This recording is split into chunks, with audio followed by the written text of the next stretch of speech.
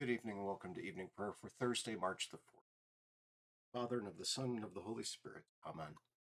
Let my prayer rise before you as incense, the lifting up of my hands as the evening sacrifice.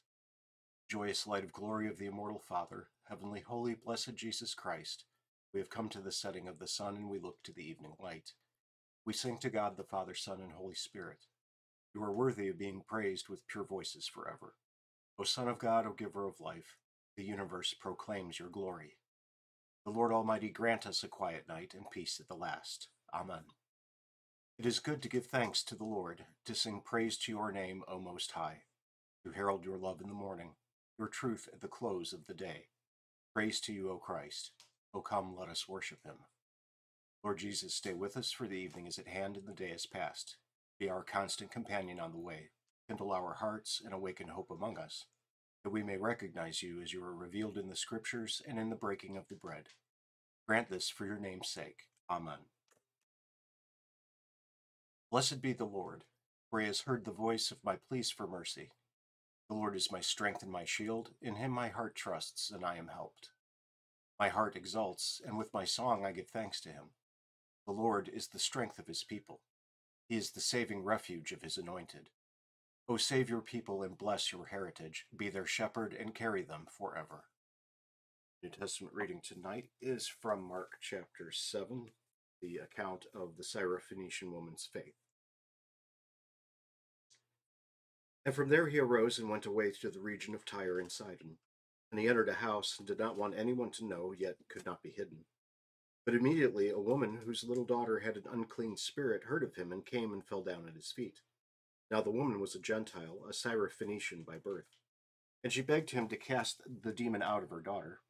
And he said to her, Let the children be fed first, for it is not right to take the children's bread and throw it to the dogs. But she answered him, Yes, Lord, even the dogs under the table eat the children's crumbs. And he said to her, For this statement you may go on your way. The demon has left your daughter. And she went home and found the child lying in bed and the demon gone.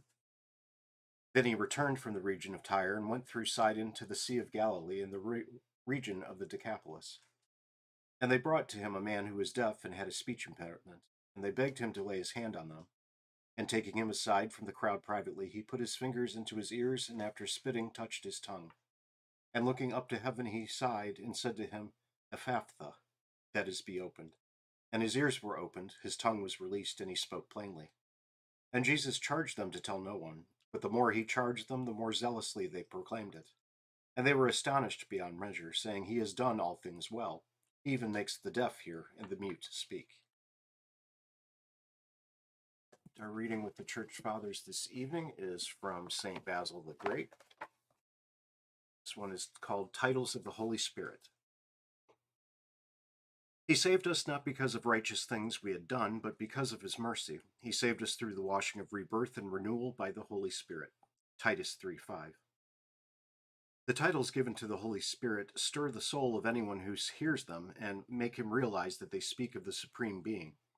We call him the Spirit of God, the Spirit of truth who proceeds from the Father, the steadfast Spirit, the guiding Spirit. But his first and most appropriate title is the Holy Spirit. All creatures depend on the Spirit for their sanctification. The Spirit is the source of holiness, a spiritual light, and he enlightens every mind to help it search for the truth. The power of the Spirit fills the whole universe, but acts in each person according to the measure of their faith. Though shared by many, he remains unchanged. His self-giving is no loss to himself. The Spirit is like the sunshine, which permeates the whole atmosphere and spreads over land and sea, and is enjoyed by each person as if it were shining for him alone.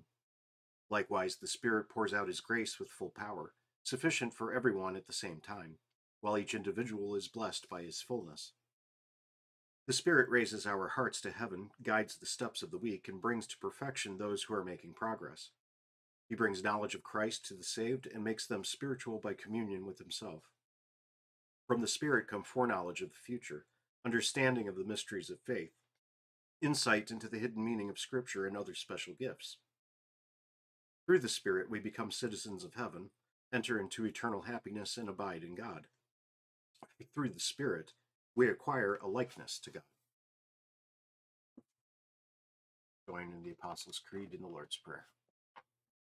I believe in God the Father Almighty, maker of heaven and earth, and in Jesus Christ, his only Son, our Lord, who was conceived by the Holy Spirit, born of the Virgin Mary, suffered under Pontius Pilate, was crucified, died, and was buried.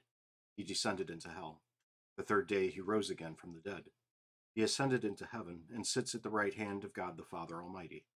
From thence he will come to judge the living and the dead. I believe in the Holy Spirit, the holy Christian Church, the communion of saints, the forgiveness of sins, the resurrection of the body, and the life everlasting. Amen. Our Father, who art in heaven, hallowed be thy name. Thy kingdom come, thy will be done on earth as it is in heaven. Give us this day our daily bread, and forgive us our trespasses, as we forgive those who trespass against us. And lead us not into temptation, but deliver us from evil. For thine is the kingdom, and the power, and the glory, forever and ever. Amen.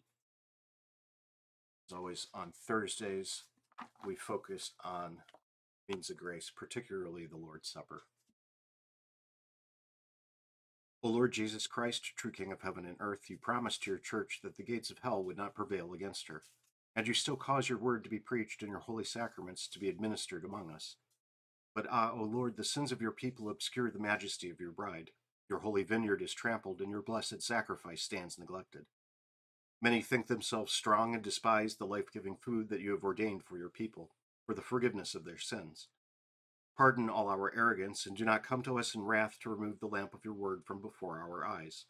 O Lord, we pray you, visit this vine which you once established for yourself, and renew us with the sun of your mercy and the water of eternal life.